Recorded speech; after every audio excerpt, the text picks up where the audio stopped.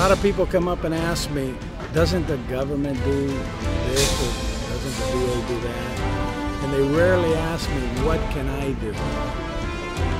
So, you know, when a guy like Max says, look, I'm going to do this, you say, hey, man, you know, have at it, brother. You know, have at it, because we need people that are willing to do that.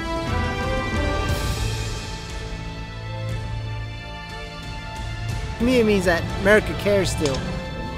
So the spinal injury, paralyzed. Yeah. You know what? It's so funny. Yeah. The last 8 days, 10 days, they're trying to beat me down, Tyler.